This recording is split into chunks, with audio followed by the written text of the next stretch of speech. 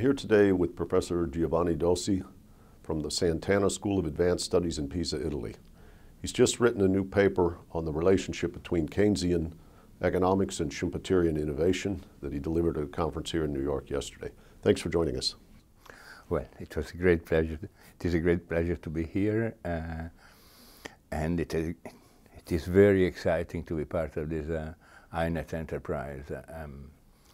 But the paper, I think, fits quite well into the general INET philosophy and objective, in the sense that it tries to account for an economy that is fueled by endogenous innovation.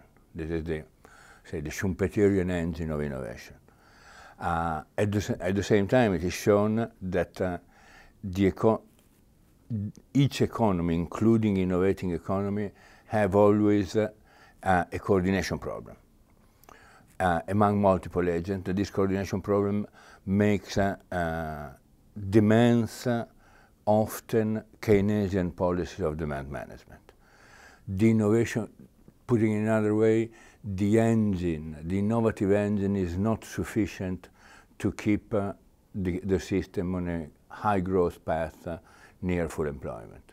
But you need complementary demand management measures. One of the grants that were just authorized in the first round are a couple of women, one from University of Michigan and one from Yale, who are studying Cleveland in the period of the Great Depression. Because there, in Cleveland, there was a great deal of innovation on the supply side, but there was deficient demand. So many of the companies went bankrupt, and we didn't really see the transformation towards the manufacturing sector and away from agriculture in those days in the United States until after World War II.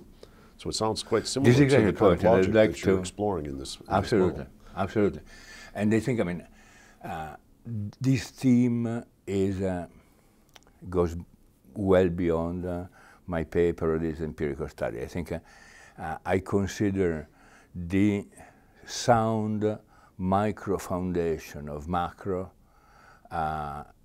possibly the most important challenge for INET and for new economic thinking. I mean, in my view, I'm pretty radical on that. I think that in macroeconomics, everything that could go wrong went wrong in the last 30 years.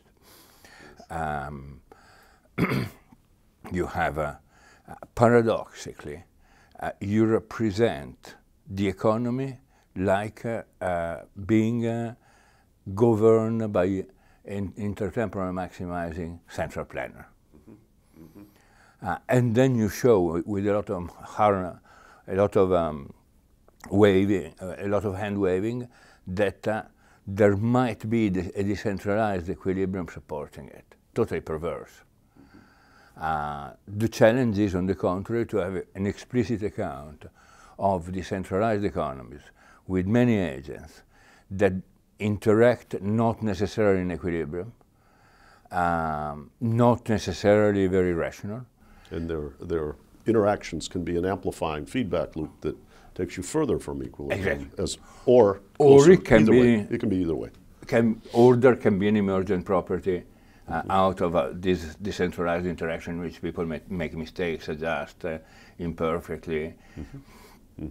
So at some level, the presumed intertemporal centralized system in most models of modern macroeconomics is essentially solving the problem that is what we should be studying. Exactly, exactly. And I mean, of course, if you have got one representative agent, you cannot have the possibility of crisis unless you introduce schizophrenia. That the representative agent goes to himself and says, I want credit. And he tells himself, no, you cannot have it. I want to work. From one pocket to the other on the same pair of pants. Yeah. Well, it seems that by maintained hypothesis, they've solved the problem. When I say the central coordination, they just assume it's solved as opposed to study how the interactions take place. And if and when, under what condition.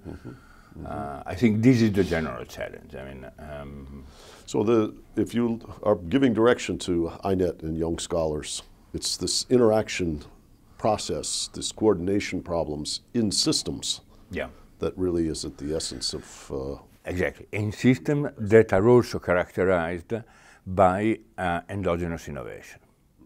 So you have got the endogenous innovation part that is a fundamental engine of capitalism, of capitalist evolution. At the same time, you've got the coordination problem.